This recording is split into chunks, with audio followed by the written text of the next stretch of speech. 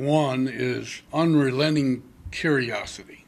I think the very best reporters want to find out what's going on and are forever curious. If you don't have that trait, you're probably not going to be that good a reporter. I think in order to be a good writer, you also have to be a good thinker. Another trait I think that a good reporter has to have is persistence. You have to be persistent. You can't give up. Too many times, most of the people you're going to deal with on a certain story are going to do their best to see that you don't get the story. And you have to be creative and persistent in order to finally get to the bottom of the story.